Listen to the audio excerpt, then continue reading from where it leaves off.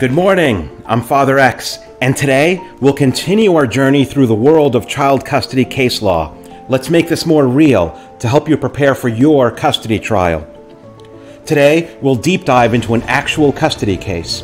If we go to Google Scholar and we select the Illinois Appellate and Supreme Courts, we get the search page for those courts in Illinois.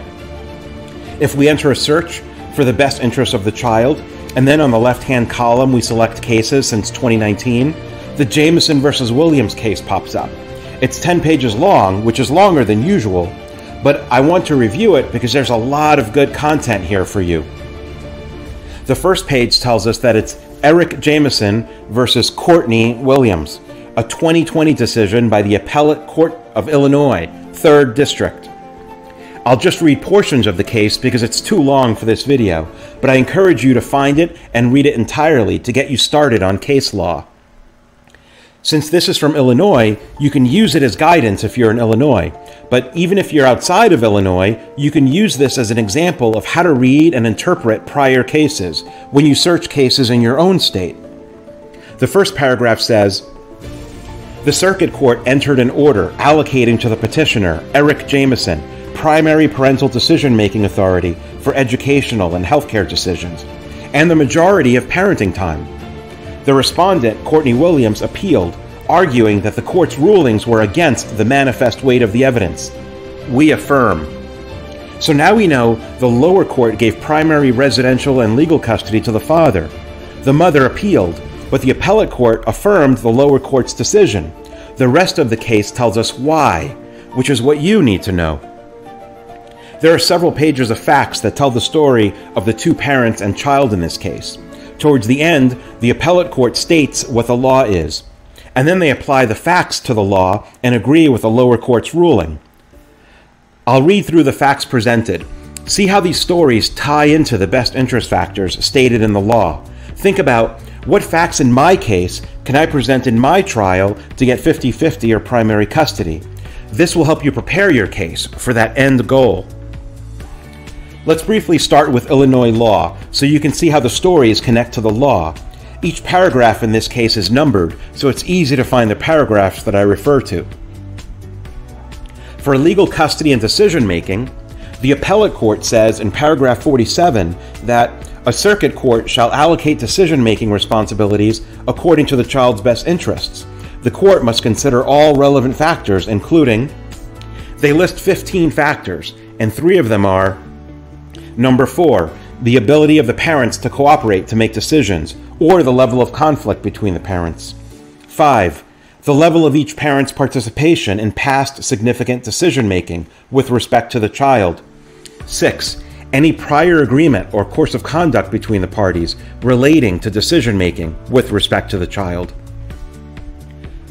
For physical custody, the appellate court says in paragraph 53, a circuit court must allocate parenting time according to the best interest of the child. The court must consider all relevant factors, including, and they list 17, but I'll highlight just a few. Number 7, the mental and physical health of all individuals involved. 9, the distance between the parents' residences, each parent's and the child's daily schedules, and the ability of the parents to cooperate in the arrangement. Number 11, the physical violence or threat of physical violence by the child's parents, directed against the child or other members of the child's household. Number 12, the willingness and ability of each parent to place the needs of the child ahead of his or her own needs. And number 13, the willingness and ability of each parent to facilitate and encourage a close and continuing relationship between the parent, the other parent, and the child. Here's how the appellate court summarized this case. I'll read directly from the case, but we'll skip through some parts for the sake of time. Paragraphs 3 to 5 say, on October 2018, Eric filed a petition to establish a parent-child relationship, parenting responsibilities, and parenting time with AJ, born September 2017, the child whom he had with Courtney.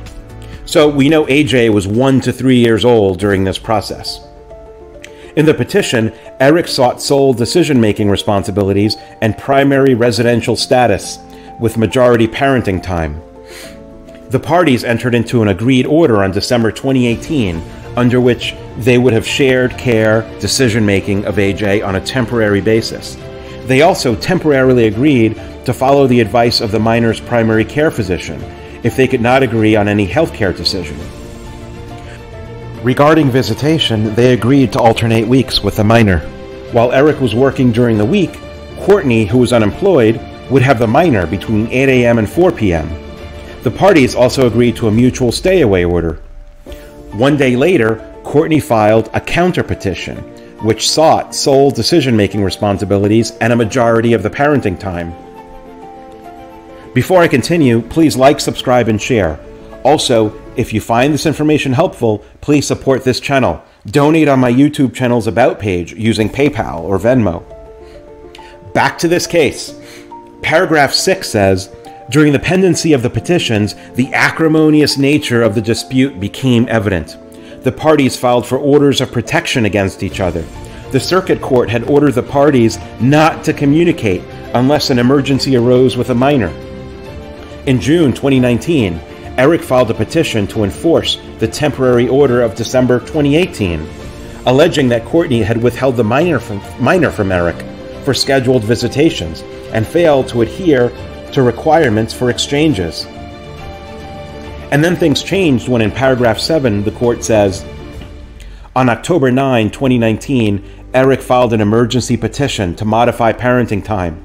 He alleged Courtney was now living in a dry cleaning business that did not have a bathtub, shower, or kitchen, that Courtney's mother expressed to Eric concerns about Courtney's mental health due to witnessing instances of verbal abuse and threats made against the child's well-being, and that Courtney had unilaterally scheduled an appointment with another doctor.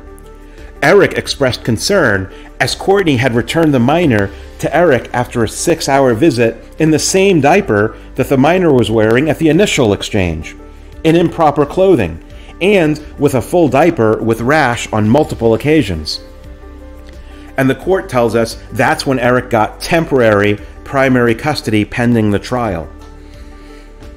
Paragraph 9 tells us Eric called several witnesses whom he knew personally through his job as a funeral director and his role as the McDonough County coroner. These witnesses testified Eric's residence was clean and appropriate and that he was a good parent. None of these witnesses had seen any inappropriate parenting by Courtney. Paragraph 12 tells us, in his role as funeral director, his usual hours were weekdays from 8 a.m. to 4 p.m. Visitations could also occur on weeknights, but he would typically be home by 8:15 p.m. on those nights. Visitations and funerals would also be held on weekends. Another employee had been taking most of the calls about deaths during weeks that he had the minor. When he has had to take late-night calls, he had been able to secure a sitter. He would call his mother or sister, and the minor would continue to sleep through the night uninterrupted. Paragraph 14 says, at times, Eric would bring the minor to work with him, including times when Courtney did not show up for the morning exchange and instead dropped her off with Eric at his workplace. Paragraph 15 tells us that Eric testified that Courtney had an unstable living environment, saying, initially, she moved or was staying at her former stepfather's place, and then she moved in with her friend, Mercedes. She was asked to leave there. Then she went to an apartment on Maple Avenue. From there, she went and stayed in a hotel for a period, and then with her friend Anna at a trailer park here. And then she went and lived in Springfield with her mom. She lived at her former business at the dry cleaner, and she has an apartment now somewhere in town. Paragraph 16 says, Eric also testified that Courtney had withheld the minor from him on numerous occasions, and it goes on to state specific and exact instances of this. Paragraph 18 says, the minor's primary care physician testified the minor had not been brought in for her routine well child checkups between 10 days after her birth in September 2017 and October 2018. 3 appointments had been canceled, and 1 appointment was a no-show. The minor was behind on vaccinations. And I think all of that was before petitions were filed while the mother had custody. Paragraph 22 quotes Eric saying, Eric stated that he had concerns about Courtney's mental health. claiming that when she gets upset about something, it seems as if she's unable to control her emotions and what she'll say, and she'll say anything to do anything to hurt whoever it is she's upset with, and say things that are completely untrue to anybody. Paragraph 23 says, Eric further stated that he knew several members of Courtney's family and that he has granted the maternal grandmother's requests to see the minor. He also always allowed Courtney's requests to have additional time with the minor, with the exception of one last-minute request. Paragraph 24 says that Eric alleged that since October 23, 2019, Courtney had declined to exercise parenting time with the minor 5 or 6 times on weekdays, had not exercised any parenting time on weekends, and tended to inform him at the last minute about it. And it talks about an occasion where the next morning Courtney came to the funeral home and asked for the minor. She indicated to me that she had the right of first refusal and had until 8 o'clock each morning to make that right of refusal. Eric had already arranged for a sitter because he had not heard from Courtney. In response, Courtney called the police and then the FBI. Paragraph 25 tells a story when Courtney left Eric's workplace with the minor, who vomited while in her car seat during the ride. Courtney returned to Eric's workplace and demanded that I change out her car seat for my car seat. He told her that he had to meet with a family that morning, so he did not have time to take care of that situation. Courtney demanded again that Eric swap out the car seats and threatened to call the police. She did, in fact, call the police. Then we begin to hear the other side of the story. Paragraph 36 tells us Courtney claimed Eric was abusive from the very beginning of their relationship and that everything had to be done his way. He got upset quickly, had a bad temper, including while in the minor's presence. Paragraph 39 says, Courtney claimed Eric smoked marijuana multiple times per day, every day, for 3 years. She had witnessed him use opioids recreationally on several occasions. On rebuttal, Eric denied using marijuana 3 times per day. He stated he used it approximately once per week when he mowed his lawn. He also said he had never used it around the minor. He also denied taking opioids recreationally. Paragraph 41 says, Courtney also alleged that Eric had threatened to kill her in August 2018. They were in the middle of an argument, and while Eric was holding the minor. Paragraph 42 tells us that the lower court gave Eric primary residential and legal custody because 1. The parties were both physically healthy enough to parent the minor. 2. The allegation of physical abuse related to Courtney's bruised arms took place before the minor was born. 3. The parties both needed to do a better job of fostering a relationship between the minor and the other parent. 4. It was bothersome that Eric smoked marijuana, but doing so was going to be legal in a few days anyway. 5. There was no corroboration of the specific allegations of drug use by Eric that Courtney had alleged. And 6. Courtney's housing situation was unstable. In paragraph 47, the appellate court tells us, a reviewing court will not disturb a circuit court's ruling unless that decision is against the manifest weight of the evidence.